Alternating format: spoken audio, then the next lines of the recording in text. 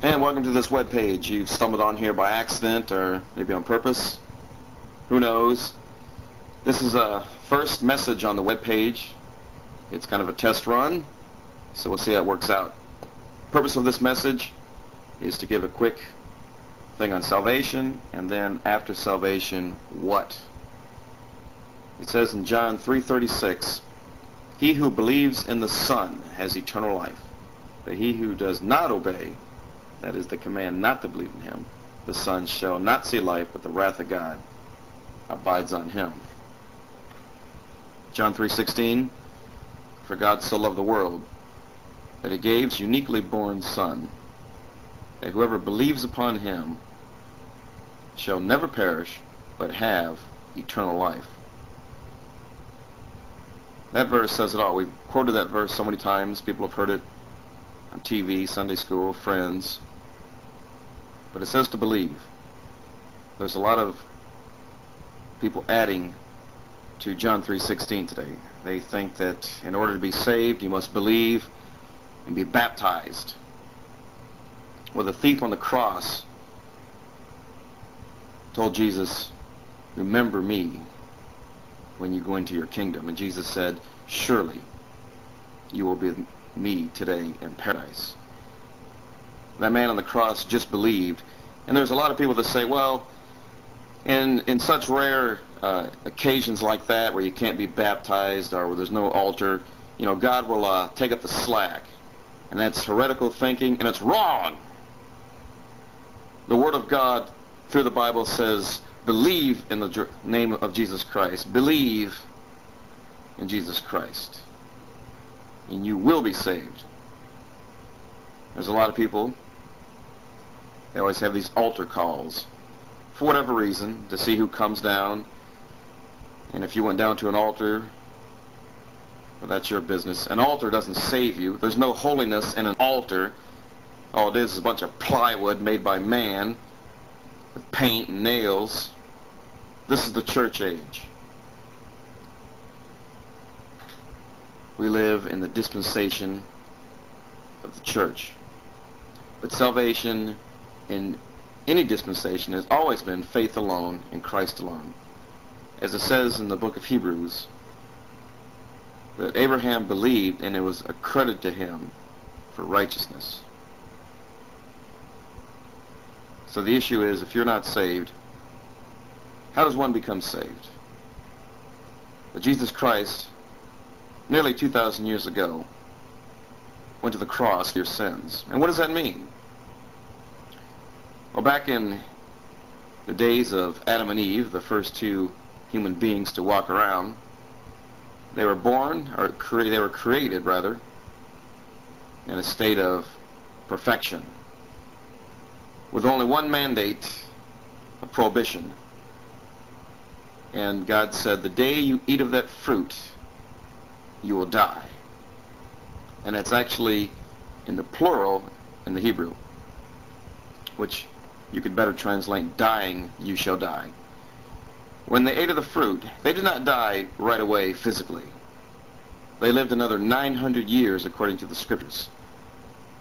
So when God said, dying you will die, physical death, of course, came later. They would have lived forever had they never ate of that fruit. They were in a state of perfection. But dying you will die, in the plural. But they died spiritually immediately. And what did they do? They tried to put on fig leaves. They seen their nakedness. They were afraid of God. They had no relationship with God. But God made a redemptive salvation solution. People always say, if he's God, why can't he just say, well, okay, you can come to heaven. Just why do you have to go to the cross? Because God is not a liar, and God must stay true to his word. He told Adam, the day you eat of that fruit, you will die. He can't say later, well, I was just kidding, or, okay, now you can become alive again. When Adam and Eve ate of that fruit, they were spiritually dead. They had no relationship with God. There was an insurmountable wall, so to speak, between God and man. And the only solution to this problem was that Jesus Christ, who was God in the flesh, took our place on the cross. He bore our sins. He became the substitute for us. He was born as Adam was created, in a state of perfection and without sin. He bore our judgment, our penalty of sin, that all we have to do is accept that substitutionary death of Jesus Christ on the cross, to accept that gift by faith in Jesus Christ, that he is the Savior, he is the Messiah, and he is the only way that we can go to the Father, or to have a relationship restored to the Father. Jesus Christ was our mediator. To be a mediator, you have to be equal with both parties. Jesus Christ has undiminished humanity and deity. He was undiminished deity in his hypostatic union, which meant he was God and man. He represented both parties. If you want salvation, if you're not sure about your salvation, there's a lot of junk on TV, there's a lot of crap that we all see and hear. But if you're not sure of your salvation, if you made Jesus Christ Lord of your life, if you went down to an altar, if you felt you had to weep tears of repentance at the altar, if you believed you had to tell God you're sorry for all your sins, that's not the way of salvation. It doesn't say feel sorry for sins and receive Christ. If you invited Jesus Christ in your heart, that's not salvation. It doesn't say invite Jesus Christ into your heart. And more than that, Jeremiah 17, I believe it's 17:7, says, the heart of man is desperately wicked. Who can know it? If you invite Jesus in your heart, you're inviting him to a place that's desperately wicked. We don't invite Jesus anywhere. We come to him. He died on the cross. We go to him. We accept the redemptive solution. And again, how do we do it? John 3:16. For God so loved the world that he sent his only begotten Son. What's only begotten? Uniquely born Son. He was uniquely born. He was born spiritually alive, as Adam was created spiritually alive. He bore our sins on the cross. John 3:16. For God so loved the world, he sent his only begotten Son, that whosoever believes on him shall not die, shall never die, but have eternal life, everlasting life. The issue for salvation is faith alone in Christ alone. Ephesians 2:8-9 says, it is by grace you have been saved through faith, and not of yourself. There's nothing you do. God did all. He done all the work, and he does all the work every time in salvation. We do nothing. If you walk down an aisle, if you cry tears of repentance, that's you doing something. And if you've got a Bible, look at that. Ephesians 2:8-9. For faith, by grace we've been saved. By God's grace we've been saved through faith. Faith in him. And not of ourselves. It is a gift of God, lest any man can boast. We can't boast about it. We've done nothing. So if you made that decision, and just believe in Christ. Tell God the Father right now that you are accepting Jesus Christ as your personal Savior. And if you want to be more dramatic, tell him that you believe that he died on the cross for your sins, that he's the Savior, that he's the Messiah. So then, after salvation, what? That's always the big question. People think, now I'm saved, now I can just go join a church anywhere and sing and have a good time and just feel Jesus. We're commanded to study the Word of God by a pastor who's teaching the Bible. There's a lot of pastors today. They teach a lot of concepts and topics. And if you're a serious student, if you really want to know God, it comes down to this. Now that you're a Christian, what do you want to do with your life? Do you want to serve God, or do you want to serve yourself? Hebrews 4:12 says the Word of God is alive and powerful, sharper than any two-edged sword. Also says in 1 Timothy, study to show thyself approved unto God, a workman needeth not to be ashamed, rightly dividing the word of truth. Ephesians 4:11 says that God gave spiritual gifts to people, and he gave the gift of pastor, teacher, to teach us the Word of God. And if you're one of them arrogant types that think you can just open the Bible and learn all of the great doctrines and mysteries for yourself, then you're going to get nowhere in this spiritual life. God gave the gift of pastor teacher to teach the people. The spiritual gift is a gift so the pastor can dig in the Word, and hopefully he'll have it. He won't have any distractions like an occupation. That'll be his full-time occupation, because it's a full-time occupation to study the Bible. We need, and most people, we're working all the time. We're busy. We don't have time to study the Bible like we want to. And furthermore, we don't have the spiritual gift of pastor teacher. That's why the pastor does his job, to study the Word of God. He teaches us Bible doctrine. So as a believer, we're commanded to study the Word of God. Jesus said in Matthew, if you love me, you'll follow my commandments. The only way you're going to follow his commandments is to learn his commandments. A lot of people, they say they love Jesus and they'll sing songs and they won't care about learning the Bible. And a lot of people go to church and don't even learn the Bible in church. Let me tell you, if all you do is go to church every Sunday, you're going to get nowhere in a hurry. We need to learn the Word of God. And I strongly suggest, in this day of the Internet, in this day of CD-ROMs and cassettes and all other types of, there's always books, find a pastor teacher who's teaching the Word of God verse by verse. There are some that I personally enjoy studying under. Colonel R B Thieme, Jr. of Berachah Church, Houston, Texas. Doctrine of Albany Bible Church, Albany, Georgia. Just do a web search for those people. Or even Robert McLaughlin Bible Ministries, which is at www.gbible.org.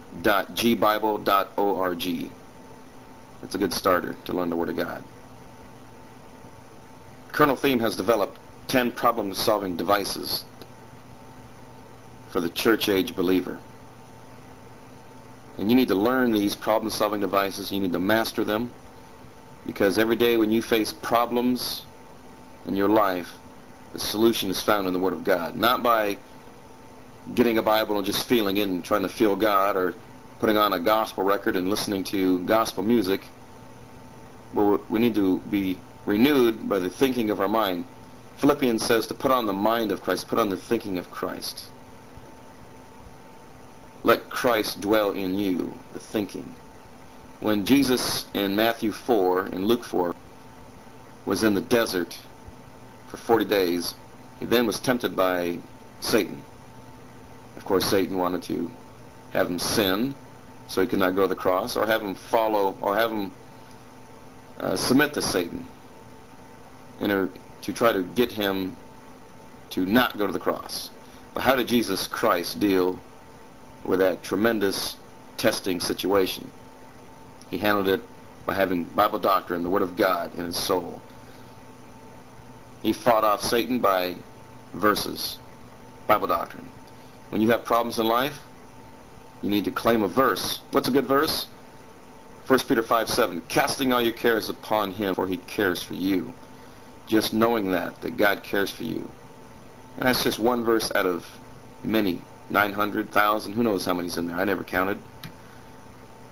I want to give you the 10 problem-solving devices real quick. And if you're a new believer, new to the Word of God, I highly recommend that you get the basic tapes by Colonel Thieme, or some basic books by Colonel Thieme, but get some Bible teaching. But these problem-solving devices are vital. Number 1 is rebound. 1 John 1:9. If we confess our sins, he is faithful and just to forgive us our sins and to cleanse us from all wrongdoing. That's very important. The purpose of this message is not to teach problem-solving devices, but number 1, rebound is extremely important. When we sin, we need to confess that sin. And to confess it, homologeto in the Greek, means to name it, to cite it, to claim it. It doesn't mean to go to some priest and confess your sin to him. We go to God. We have access to God. 1 John 1:9. You sin, no matter what it is, you name it. And I know a lot of people, I've seen this before, you be talking to someone and they'll cuss or something like that, and they think they've sinned, and they'll say, Father, forgive me. Now that's not using 1 John 1:9. 1 John 1:9 says if we confess our sins, if we name our sins, he is faithful and just to cleanse us our sins and to purify us from all unrighteousness or wrongdoing. It doesn't say to ask for forgiveness. And people get emotional about this, but do what the Bible says. 1 John 1:9. Read that verse, bookmark it, write it down, put it on your computer for a screensaver. When you sin, you name that sin. You just tell God, the Father, that you sinned. Name that sin. Well, don't tell him you just sinned, but name that sin. Father, I fornicated last night. I got skunk drunk. Whatever it is. I smoked marijuana. I lied. It's very important. And if you don't know all the categories of sin, and there's a lot of categories of sin, that's why we need to, again, to get under a pastor. Jealousy is a sin. Being bitter is a sin. Being mad is a sin. Confess that sin, and then forget about it. Paul says in Philippians, forgetting those things which are behind, but I press on. When you've committed a sin and you named it to God, you forget about it and you press on. That's rebound. 1 John 1:9. The second, and that's the first problem-solving device. The second one is the filling of the Holy Spirit. The third one is the faith rest drill. And the faith rest drill means to claim a promise. When you are in a situation, in a jam, you need to stabilize your soul. And how do we do that? By claiming the Word of God. And you must know the Word of God to begin with. Number 4 of the 10 problem-solving devices is grace orientation. Understanding grace and all of its concepts. It's a very deep doctrine. We think grace is so easy to understand and comprehend. You could write books and books and books on grace. Number 5 is doctrinal orientation. That's understanding doctrines. You can understand, you can learn a lot of verses, but when you start to understand doctrines, like the doctrine of eternal security, the doctrine of unlimited atonement, meaning that Jesus Christ died on the cross for all mankind, not just for a select few. When you start to learn doctrines, you start to think doctrinal rationales, and you start to apply doctrine to the situations of life. For instance, if you're in a jam, you can think of the doctrine of the foreknowledge of God, that God in eternity past, before you were created, He knew your whole life as you would live it out. Just as in the book of Revelation, when the tribulation is going to come, and it's all detailed what Satan's going to do, what these demon armies are going to do, what the people are going to do. God knows our life before we've even lived it. And He's made provisions to take care of us. You read so often through the Bible the timing of God, how a person like Elijah, when the brook Cherith dried up on him, God says, okay, go now to Zarephath, and you'll meet a widow there. So he met the widow of Zarephath, and just as he met her, she was about to give up on life. That's in 1 Kings chapter 17, that Elijah said, let me have some water, please, and some cake. And she says, I got just enough for one meal. My son and I are going to eat it, then we're going to die. But God sent Elijah to meet her at the right time. She just about gave up, but God sent some provision her way. And when we face problems in life, God knew of our problems before they happen. We think when we face a problem that we need to pray now to God for help, and prayer is always a vital communication thing for God. But you must realize that God knew our problem beforehand. That's the foreknowledge of God. And He knew to take care of us. In fact, it says in Corinthians, no testing has overtaken you, which is common to man. Everyone's faced these same problems that we face. But God makes a way of escape. Romans 8:28, for we know that all things work together for good for those who love God. You could rephrase that, and we know that God works all things together for good to those who love Him, who are called according to His purpose. So that's the foreknowledge of God. When you face a problem, just realize and understand that God knew this problem in eternity past, and He knew a solution. He made a solution, and if we will just trust in God, that solution is on its way. Number 6 is a personal sense of destiny, realizing that our destiny is not just down here and chasing after these things we want, getting a house or getting married. Our true destiny is in heaven. Number 7, personal love for God the Father. The only way we're going to personally love God the Father is to know God the Father. You don't love someone you don't know. And the only way we're going to love God and love Jesus Christ is to know them. The only way you're going to get to know Him is studying the Word of God. Not by singing songs, not by just thinking about Him, but by knowing Him, knowing God through The Bible. I don't know why people don't want to understand the Bible. I don't know why they don't want to read the Bible. The Bible is the Word of God. We need to learn it. We need to learn under a pastor who dedicates his life to study the Word of God through the Greek and the Hebrew. And those pastors that I mentioned earlier do just that, and I highly recommend that you get under them. Number 8 is impersonal love for all mankind. God says, Jesus Christ said that you shall love your neighbor as yourself.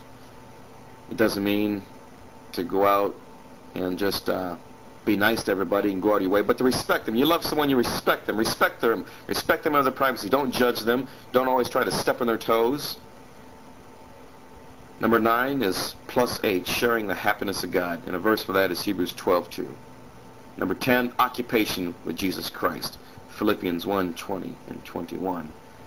That was just a real quick,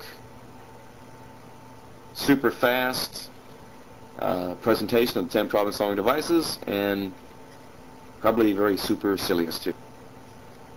But like I said, this is just a quick introductory lesson for the web page, kind of a test run. Maybe more will come later. But I'd like to leave you now with some verses. If you're facing situations in life and you want some verses to jot down or remember, then I'm going to end this message now with some verses for you. Psalm 56:3 says, "When I am afraid, I will put my trust in thee." Proverbs 2:8, "Guarding the paths of justice, and he preserves the way of his godly ones." And this one is one of my favorite. Isaiah 41:10, "Do not fear, for I am with you. Do not anxiously look about you, for I am your God. I will strengthen you. Surely I will help you. Surely I will uphold you with my righteous right hand." Isaiah 41:10. Another one of my personal favorites is Philippians 4:6. "Be anxious for nothing, but in everything by prayer and supplication with thanksgiving, let your requests be made known to God." That says a mouthful. Philippians 4:6. "Be anxious for nothing, but in everything by prayer and supplication with thanksgiving, let your requests be made known to God." Now, God will answer every prayer that we pray if we use the 1 John 1:9 principle of first confessing your sins. Now, God may answer our prayer as no. It must be according to His will. But we walk by faith and not sight. So if we don't get the things like we want, there's a reason for it. God's our Heavenly Father, and He deals with us in love. As it says in John 3:16, that God so loved the world. You know, He loved us when we were yet not even saved, we're unbelievers. How much more will He do for us now that we're His children? Deuteronomy 20:3-4 says, "Do not be faint-hearted, do not be afraid or panic or tremble before them. For the Lord your God is the one who goes with you to fight with you against your enemies to save you."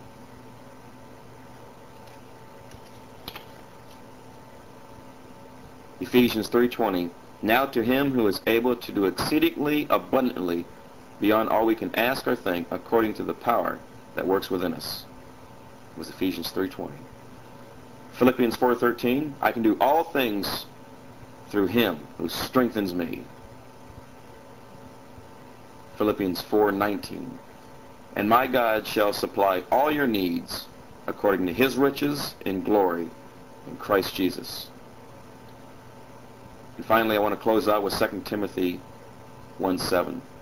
"For God has not given us a spirit of timidity or fear, but of power and love and a sound mind." Rational thinking. That also could be translated discipline, as it is in the New American Standard Bible. Well, this concludes this introductory tape on the webpage here. I hope it's been somewhat of an edification for you. Again, we're here to learn about our Lord and Savior. First, to accept Him as our Savior, Jesus Christ. To learn about Him, to magnify Him, to glorify Him. This life is short. James 4:14, "What is your life but a mere vapor that appears only for a moment and then vanishes away?